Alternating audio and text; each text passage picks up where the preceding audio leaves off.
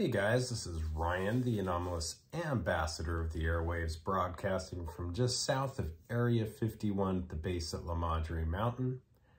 If you haven't gone over to HEROparanormal yet, check it out. Go to HEROparanormal.com, and for the price of a boutique cup of coffee a month, you can access all the content behind the paywall, which there is a ton of it. You can also access that at Patreon. Just look for HEROparanormal.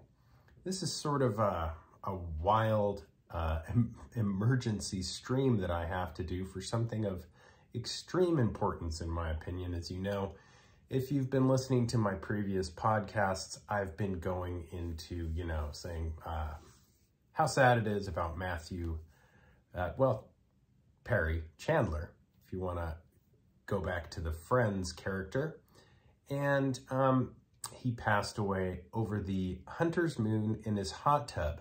Now, leading up to that event, he had a lot of interesting Instagram posts, which were relevant. Not only did one post have him in the hot tub with the moon in focus in the background, but the hunter's moon is very esoteric in its symbolism. It is a moon that is so bright that the hunters go out to harvest and to kill or sacrifice. It's a sacrifice moon. It's a death moon. They go out to hunt animals with the moonlight. That's the legend of the hunter's moon.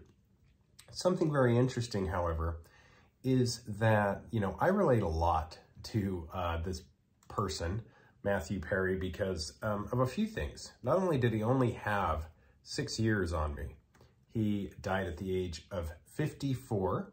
However, he is also a pretty amazing guy as far as his battle with the inner workings of the mind, let's call it. He had an amazing book that he came out, a memoir of sorts, which many friends of mine have recommended, and the reading is impressive. It is called Mathew Perry Memoir, Friends, Lovers, and the Big Terrible Thing. So the big terrible thing, what is that? That is the human experience, right? And how we relate to it, how we deal with it, whether that be substances, hobbies. Everybody does it a little bit different. Now, he takes us behind the scenes of what his actual life was like. And there's a lot of things that are held within those pages, which are hard to believe. Among those is the fact that he went to school with Justin Trudeau. And for those of you who have seen my other podcast on Justin Trudeau, I highly recommend it. I can't go into it this time because it'll be a 3-hour podcast. But he's very candid, very dark, and very funny. However, poignant in his memoirs, the way he explains his position and situation in the world. An amazing guy, and a riveting story. Regardless, his wife worked for Justin Trudeau's father, who was also Prime Minister she was the press secretary. So Mathew Perry's mother worked directly with Justin Trudeau's father. Where it gets really interesting is, and there's a lot of interesting parts of this extraordinary story, but for this podcast, where it gets very interesting is the fact that he beat up Justin Trudeau. And he beat him up because he was jealous. He was jealous that Trudeau was doing better at sports and other things than he was, and he and another guy, they beat him up. They beat Justin Trudeau up. And I guess something that's hilarious is Justin Trudeau later contacted him and said, hey, what do you think about a rematch? And Mathew Perry, in his sly and ingenious way, said, I think I'll pass, considering the fact that you have an army at your disposal, which is true. Now, he comes from Matthew Chandler. Let's just call him Chandler from here on out. It'll be so much easier. Mathew Perry, or MT. I almost want to call him Mattman, and I'll tell you why. Let's go with Mattman. His recent Instagram posts were all about Batman. And he would post them, hey, I am the Mattman. And he would show images of the bat symbol. He had a very interesting bedroom with like lights and stars along the top. And he would show the image of the bat symbol up on the wall and say, I am Mattman. Don't worry, I got the streets tonight. You know, I've got things under cover. You can all sleep. You can all sleep comfortably and not worry. I am the Mattman. I've got your backs. And he was like that. He was a very funny, but very dark individual. And I'll tell you why I think it's dark. As many know, he had a life-threatening health scare due to taking too many opioids, which, let's face it, this country, many have taken too many opioids. He almost died. He had a 2% chance of living, according to doctors. His colon burst. And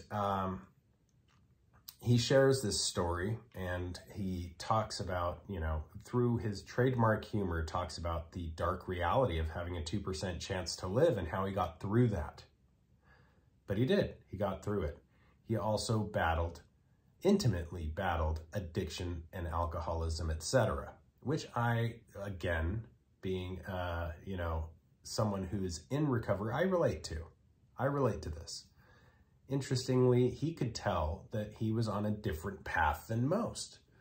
And very interestingly as well, he goes into an epic, dark detail in his memoirs about a Faustian pact.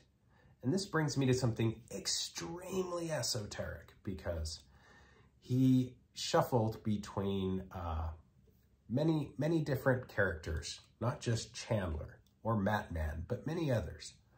And he had an extremely hard time dealing with this terrible thing, this human experience, right? This how to deal with it. But he goes in deeper detail.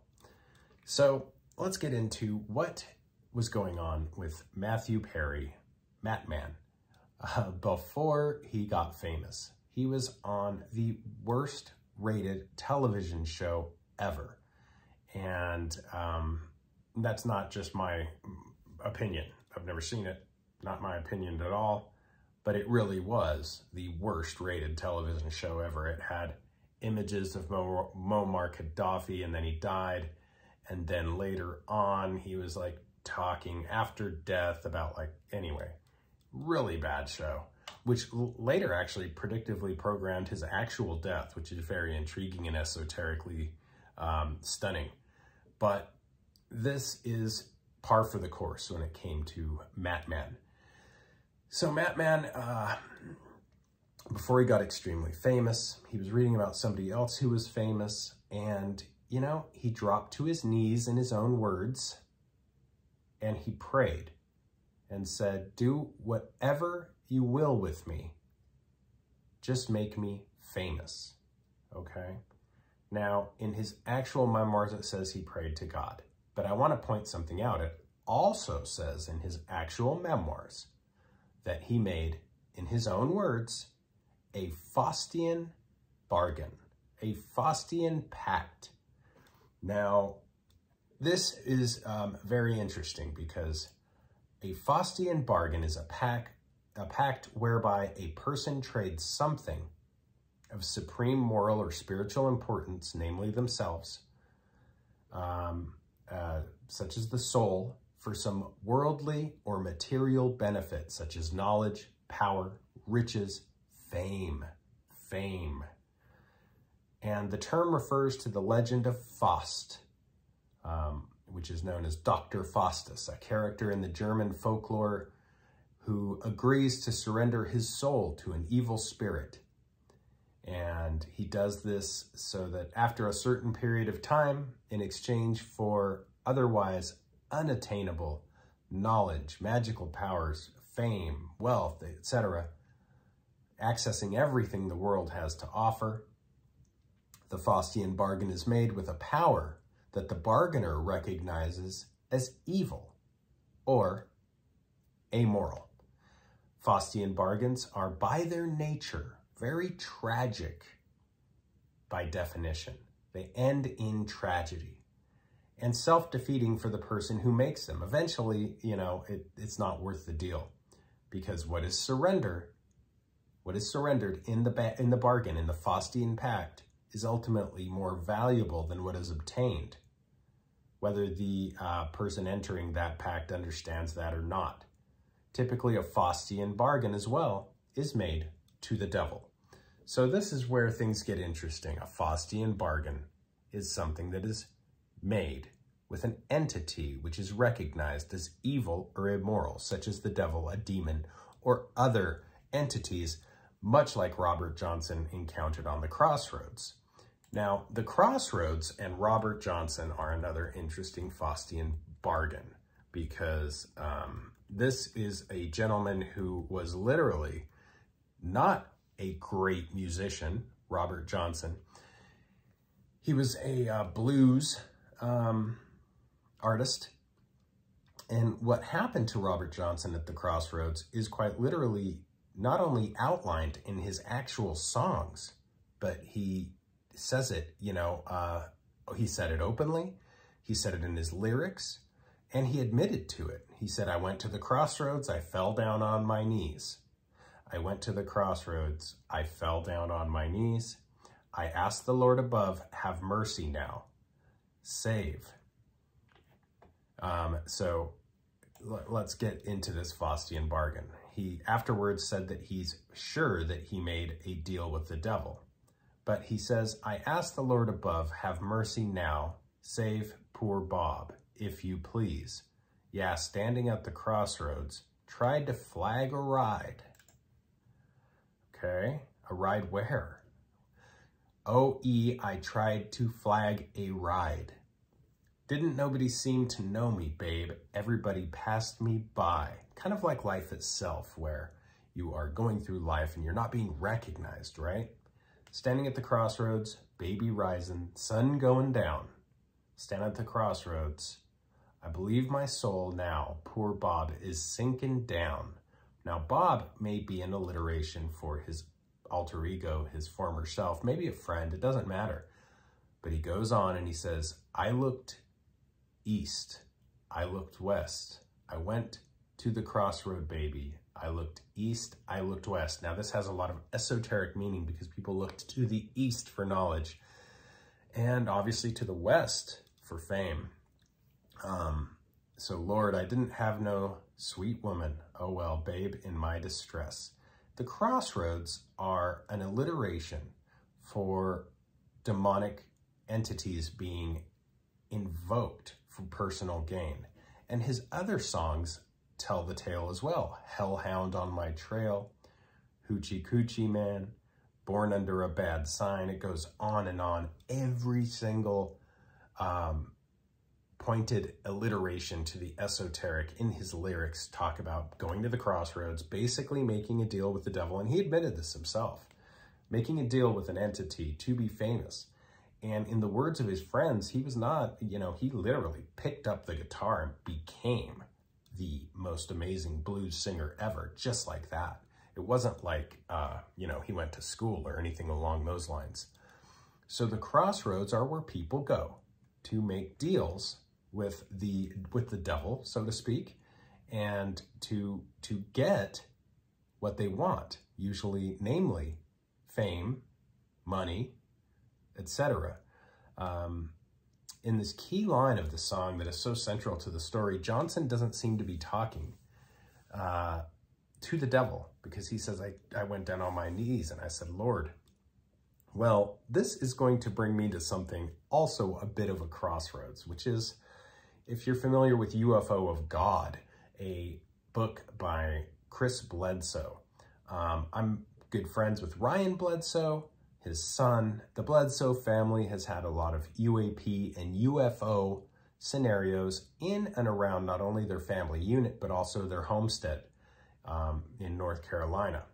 So they live in the Carolinas. And so they were targeted by a variety of government officials. And this happens when you're into these things. Trust me, when I purchased, when I first started researching Skinwalker Ranch full time back in like 2007, full-time. You know, this is after my experience in the late 90s. You know, it was itching at me, and I went up there full-time. When I started researching this full-time, I had tons of quote-unquote men in black, government types in front of my house, parked out front. Later on, I found out who they all were, mostly, for the most part, what they were doing. But they keep tabs on people. And it's no different with the Bledsoe family. Chris Bledsoe, Ryan Bledsoe, the entire family were targeted by government officials when they realized that the family was not only witnessing things that were out of this world, so to speak, of a cosmic nature, but they wanted to know more. And in discussions with many of these individuals, one is a very important character in Diana Pasulka's book, American Cosmic. In the book, his character's name is Tyler Durden. We've all come to find, well, not everyone, but I've come to find out that this gentleman is actually a NASA guy who had held a ton of patents, and he wrote an amazing book talking about NASA. He's an entrepreneur, and many call him the original Dr. Taylor from NASA. You know, not Dr. Travis Taylor, that's the decoy, but we're talking about the real deal Dr. Timothy E. Taylor. Taylor's story is not that of a regular person, but a metaphor for how these things work. So let me go back to what's going on with Tyler Durden, Dr. Timothy Taylor, and his journey into the secrets of life. This is a guy who holds multiple patents. He would come up with these amazing, and this is well outlined in Pasulka's book, he would come up with amazing medical, biomedical inventions. They would just come to him. He would put them on paper, take them to market, and it would just work. Many of his peers were shocked at how this would work. How in the heck are you going from here to here? Show me the process. There was no process. It was just downloaded. And he had these inventions, took the patents, made the products, made the money. Well, pretty amazing for a single individual, and very fascinating, the detail that he explains. And that is explained in the book, American Cosmic. This particular individual, among others, met with the Bledsoe family, going back to the Bledsoes. So they had a lot of interesting, amazing things taking place in and around their household, in the skies behind their home, etc. And, you know, they were a very religious family. I say were because they still are very spiritual, but many of their churches, religion, when it came to religion, people kind of shunned them. As soon as UFOs were involved, this was considered something demonic. What many of these government individuals, including Dr. Taylor, Dr. Timothy Taylor, aka Tyler Durden, and others, what these people started to tell them is to look at this higher power entity in a more advanced fashion. In fact, a gentleman from the CIA in particular told them that, well, let's back up a little bit. So look at your higher power in a more advanced fashion. It's more complex than we could ever understand. There's not necessarily just good and evil, right? There's a gray area in between. More importantly, it was brought to their attention that possibly this entity is one and the same. In other words, that the good entity and the evil entity may in some way, shape, or form be united. And this was kind of a struggle for, you know, many people to understand when they're hit with this, possibility. So not to go on a complete side note, but yeah, that basically in Ryan Bledsoe's exact words, they were told that God and the devil are the same entity. So this is from government types that they are being told this. Now, what's really interesting about that is that, no, you know, how do I go? There's many words that are involved with this, and semantics gets involved, and once words and semantics gets involved, everything turns into a big cluster. So, I know people of religious nature are going to jump on my back for even bringing this topic up, but it comes back to Mattman, Mathew Perry, dropping to his knees, saying what he said in his memoirs. You know, just do whatever you want with me, just make me famous. Now, the same is true of Robert Johnson. When he went down to the crossroads, he dropped to his knees, and they both use the same format. You know, basically, they drop to their knees, they ask for something. So, this is where things get complicated. There's multiple names. There's the devil, there's Satan, there's Lucifer, and the big difference between many of these entities are just names. So the belief that we've all heard of the Godhead, or I hope you've heard of the Godhead, but the term devil can refer to a greater demon in the hierarchy of hell. In other languages, devil may be derived from the same Indo-European word for diva. So God and Satan being the same codex entity. If you look at the Codex Gigas, the Devil's Bible, it says that Jesus and Lucifer are the same entity. So we start looking at some of these correlations that are very shocking, you know, very shocking, because in the book of Job, they are definitely presented as different entities, and it's worth a read. God gives permission to Satan to basically take everything. And this is when the sons of God, which again brings us to fallen angels, right? We have the Son of God, Jesus, but then we have fallen angels as well. If you look at the hierarchy of angels, some of them came down. It's very confusing semantically, as I said before. So without getting too stuck in the weeds, this is not something I want to get stuck in the weeds on. The semantics are something that people could argue for millennia, and many are still arguing. I mean, just look at some of the more religious wars. So the Lord basically said unto Satan, behold, all that he hath is thy power. Only upon himself put not forth thine hand. So Satan went forth from the presence of the Lord. He basically, you know, said, you can do what you need to do, and you can have what you need to have. You are almost, you know, in charge of this material realm, according to many people. So basically, it's kind of like saying the Easter Bunny and Santa are the same entity, right? Because we're talking about things we can't see. However, they represent something very different. One leaves eggs, one leaves presents.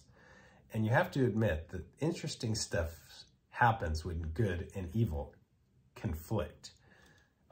We are told in the story of Noah that this divine entity, this I don't want to say creator entity, because that would be El, and I don't want to get stuck in the weeds. El is the Sumerian god of creation. Okay, let's not get stuck on semantics. So the Bledsoes were told by government types, hey, we're talking about the same entity when it came to these two. We have Robert Johnson, basically with this Faustian pact of his at the crossroads, becoming famous, becoming musically amazing blues player. One-man band, you know, he's a one-man band, album after album, amazing stuff. Very deeply affected many groups, many blues singers, many jazz singers, including Jack Black of the White Stripes, for example, you know, just raw power musically. So could these be the same entity? Well, in the memoirs, it does say, in his own words by Mattman, Mathew Perry, that he, in fact, asked this entity in a Faustian pact for fame, and got it. He got it.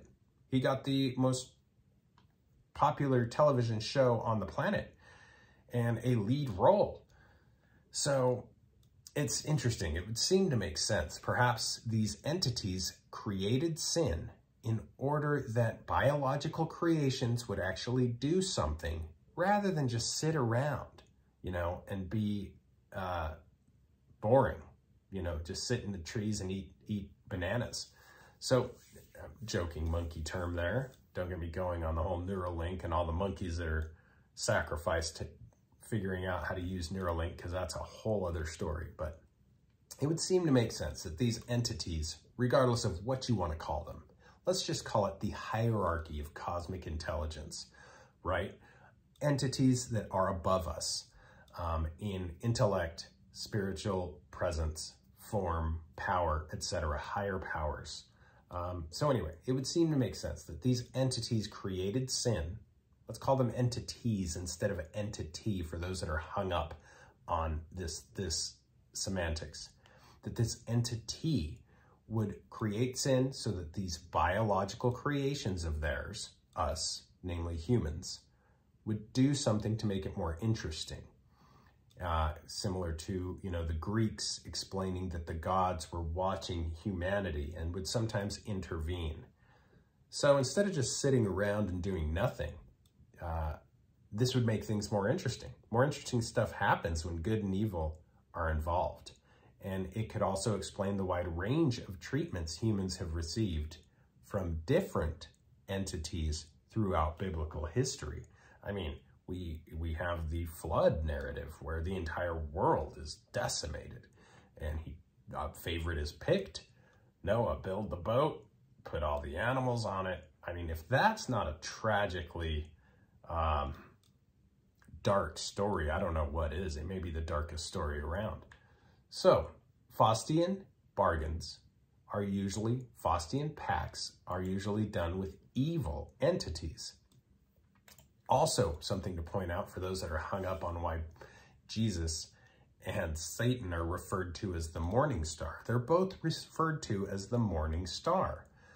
I think this is where some people have gathered that alliteration, that possibility, that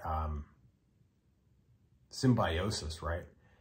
And this reference to the morning star as an individual is in Isaiah 14:12, and I quote, "How have you fallen from heaven, O morning star, son of the dawn? You have been cast down to earth, you who once laid low the nations." So this is interesting because the King James Version, all the versions translate morning star as Lucifer, yet son of the morning. So it is clear from the rest of the passages that Isaiah is referring to Satan's fall from heaven. However, then we have this, Luke 10:18. In this case, the morning star refers to, again, Satan. In Revelations 22:16, Jesus unmistakably identifies himself as the morning star. That's Revelations 22:16. Jesus unmistakably identifies himself as the morning star. So why are both Jesus and Satan described as the morning star? Well, the morning star could be many different things, right? And again, we're stuck with semantics. It's interesting to note that the concept of the morning star is not only the concept that is applied to both Satan and Jesus, but in Revelation 5:5, Jesus is referred to as the Lion of the tribe of Judah. So we use a lot, words are the hang up, right? Words are the mire, words are the weeds that we will get stuck in. That is why the Benedictine monks say nothing. They just don't. And so, okay, if we have this study and Revelations, biblical scholars saying, yeah, we're seeing correlations here.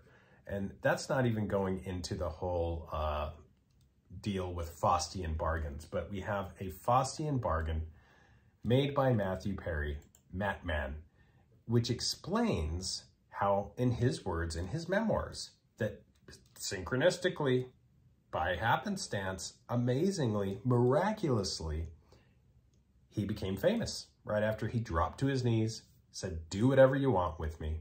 That's not exact words, but yeah, do whatever you have to do with me. I don't care. just make me famous. And it happened. That is a Faustian bargain. And then his life became chaotic. He had a lot of troubles, but he also was famous. He got what he wanted out of the bargain. Interestingly, this Mattman alliteration that has to do with the Batman, because he was referencing the Batman, and actually in his Instagram, he posted images of the movie on the screens in, I believe it was his bedroom, but it was the Batman, the movie The Batman, which has all kinds of esoteric meaning, you know, because it's a dark movie. It's a live action, real deal movie that has esoteric meaning all over it, including MK Ultra, and I'll get to that in a minute. The MK Ultra aspect of that is, of course, the shooting in a theater, which involves somebody who believed that they were literally psychologically broken and had a very interesting history. You know, both parents were very interesting. The esoteric secrets are very interesting. And I don't want to go down the dark tale of, you know, mass shooters with dyed orange hair in, you know, and how this relates to Batman, but it obviously happened at this movie. So, okay, Batman has a lot going on. His only superpower, right? He's not like other superheroes. His only superpower is his wealth. Right? His wealth, his money, his fame, his whatever you want to call it. His only superpower is material.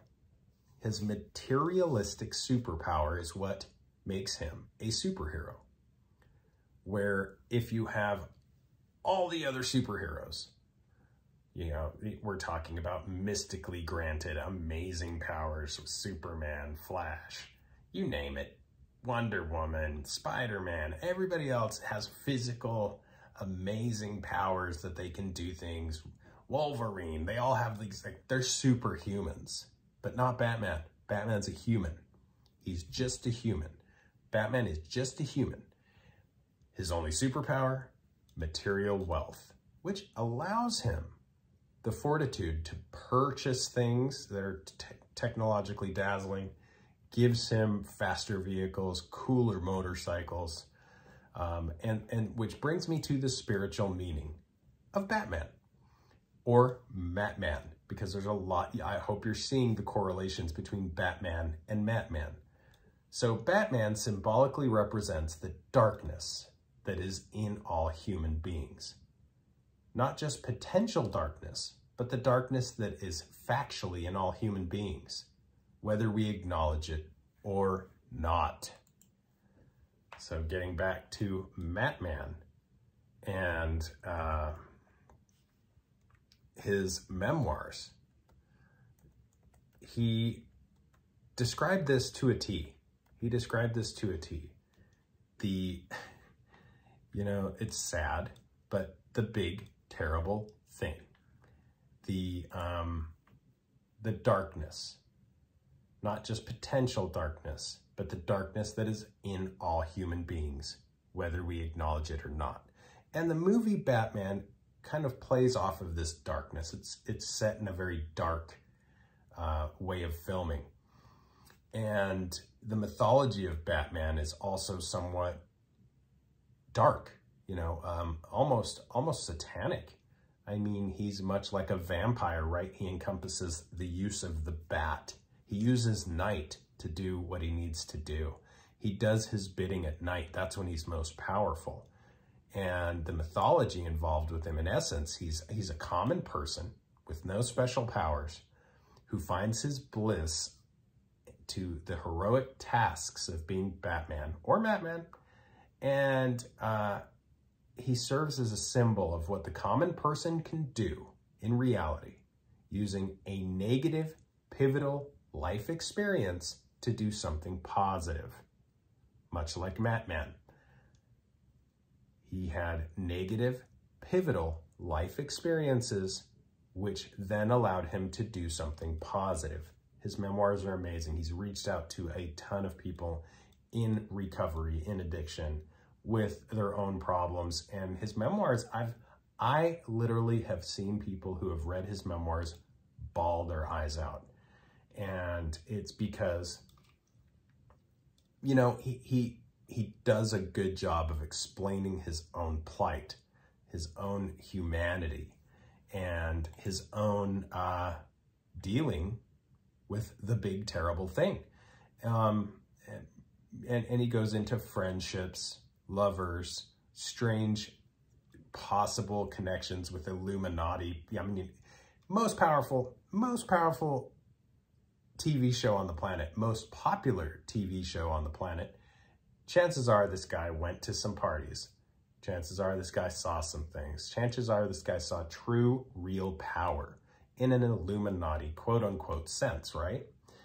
And getting back to the Batman, even the movie, The Batman, and why is he using these Instagram posts with Mattman?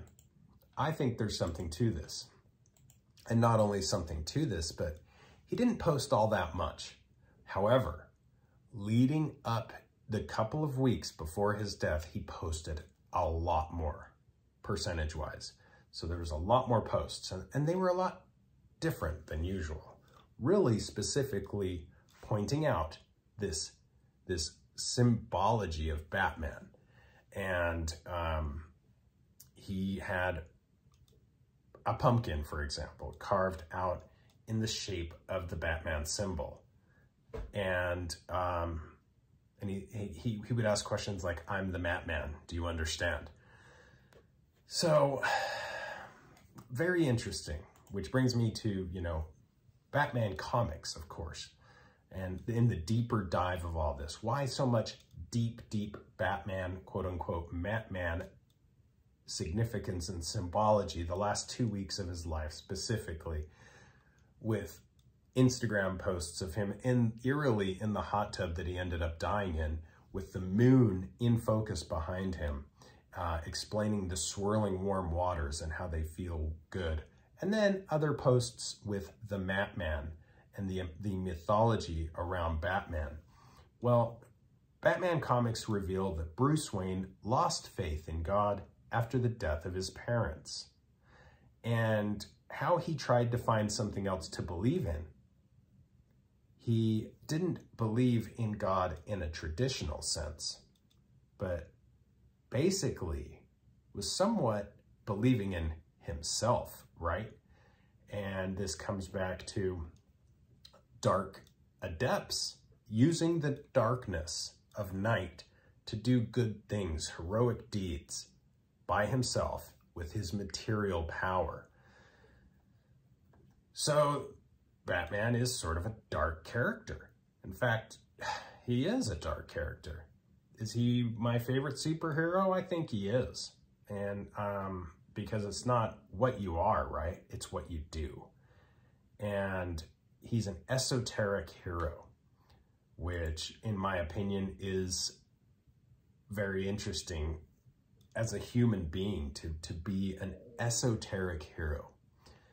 You know, how is it possible that an enormously successful billionaire Bruce Wayne, who is surrounded by, you know, all of the best stuff, all the toys, all the glam, all the glitz, all the women, in a huge house up on the hill, enormously successful, would want to do these things at night, these heroic deeds that he knows intrinsically are good, but does them under the cover of darkness and is almost an anti-hero. He's almost an anti-hero, apart from, you know, socially not fitting in some way, shape, or form, because he does this under night. He doesn't want the fame. He doesn't want, you know, or what I mean by that is Batman could care less what people think about him. He's just utilizing the dark to get to the light and do something worthwhile. Very anti-egalitarian, I guess. And the Dark Knight trilogy is one of the most successful movie franchises of all time. And when you analyze it, there's a reason.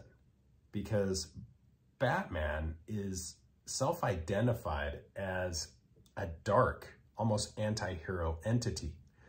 And the success of this series comes from, I think a lot of people can understand that. You know, it's almost getting back to the Faustian bargain. It's almost a Machiavellian thing, you know, the ends justify the means, you know, which don't get me into but whether or not this is right or wrong, but if the ends justify the means, if you can do a good thing, but you have to kind of act a little bad to do it, is it worthwhile? I don't know. You'd have to ask the Batman or the Mattman. So these dark esoteric posts by Mathew Perry on his Instagram, well, I think they're esoteric because a lot of them revolved around darkness, around Batman, many questions like, I'm the Mattman, do you get it? Do you understand? Which nobody understood. I mean, I didn't understand. I don't think anyone still completely understands what that means. However, given the situation of what has taken place now, I think people are starting to understand that, you know, he had some interesting points with his Faustian bargain that he outlined in his memoir, you know, that he basically said, you know, I'll do whatever you want with me. I'll give up anything. Just make me famous. He had some interesting connections to world-class power elites in his background, with his mother working for the prime minister and then him literally just beating up Justin Trudeau, who is a known World Economic Forum puppet and a super class elite who has been able to get away with doing all kinds of dark things, allegedly, according to many Canadians, where other people can't, you know, because he is a member of these circles. And you'll have to hear my other podcast on Justin Trudeau that just goes straight down, angled right at Justin Trudeau, the pig farm incidents, the nighttime raves, the friends that are involved with pedophilia. It goes on and on and on. But is Mathew Perry, you know, someone who has seen the darkness, touched the dark, been in close proximity to the darkness? And what did he do? He beat Justin Trudeau up, much like Batman. You know, maybe there was some jealousy involved, according to the memoir there was, and he had a lot of childhood ambition for fame. And he took us along this journey in his memoirs. I have a feeling that these memoirs are going to really explode as far as sales after his death. And, you know, it's a good memoir. I think there's nothing wrong with that. It's just too bad that it's going to happen after he passed instead of before, which is very often the case. So, yeah, that's kind of sad. Let me adjust my lighting here. Okay, well, he had the highs of low, the lies of the lows, the highs of life. Gosh, can't get my mouth to work. I need some more coffee. Actually, I haven't even had coffee this morning. I'm so riled up about this. I usually have to have 2-3 cups before I even get going. This story, these posts on Instagram with the dark hunter's moon in the back, a sacrificial moon, very ritualistic, that somebody would die in the water and during a dark moon, you know, the dark night. Again, back to Mattman and Batman. But Solomon's Temple, actually, speaking of esoteric items, Solomon's Temple had a bathtub. I know that's not exactly a hot tub, but it's very simple and similar. But it's a way of washing away your sins. You know, you're in when you die that way, which is very ritualistic and biblically, you know, this was the first house of the sanctum, Solomon's Temple. And they had a bathtub for the sorcery for the people to use before the ritual. You've heard cleanliness is close to godliness. Well, literally, you would cleanse yourself before contacting God, before seeing God. And that was the ritual of Solomon's Temple bathtub. And that's pretty amazing because it was, you know, bronze, according to many, a bronze basin, which held the water for one to cleanse themselves before contacting God. Similar to a bathtub, right? And they claim that there were more. Some claim that the Solomon's temple had many vessels, bathtubs within it, and that these were for the purpose of cleansing oneself. And yet here we have in the dark night, during the hunter's moon, a night of sacrifice, a night of moonlight, which the moon powers are extreme during that night. It is a night of death. The hunters go out to reap, what is in the forest. Mattman is out at night, literally on a ritual night, a full moon. He is in the water. He is encountering the darkness, yet in full light. And he is cleansing himself before literally seeing God, doing the ultimate passage, the ultimate connection to God, which is death. So I think there's a lot of chronicling here, a lot of dark, esoteric meaning to his posts about the Mattman. If you look deeply at it, maybe I'm overlooking it. Maybe I'm looking too deeply into it, but I find it intriguing that he didn't post that much. And then the 2 weeks before his death, he's posting nonstop about the Mattman. And his memoirs are amazing. Highly recommend those. Wish everybody would read those. And this is how this gentleman passed. I find a lot of, way too young, way too soon, 54 years old. He only had 6 years on me, and way too young for anyone. However, maybe he knew more than we gave him credit for. And we don't know all the actual facts yet. They keep coming out slowly. But I think that there are relative dimensions to Solomon's temple, the Faustian pact, getting what you want in exchange for something else, and how it all leads us eventually to that connection with God, whether esoteric or not. It may get deeper, there may be more, but for now, those are a lot of dark, esoteric pathways for one to explore on the interesting life and subsequent death of an amazing guy, and with connections to all kinds of amazing things and fame beyond worldly recognition, really. So may he rest in peace. And yeah, check out his memoirs if you have a chance. Until next time, keep your eyes to the skies, feet on the ground, but don't forget to take a look around.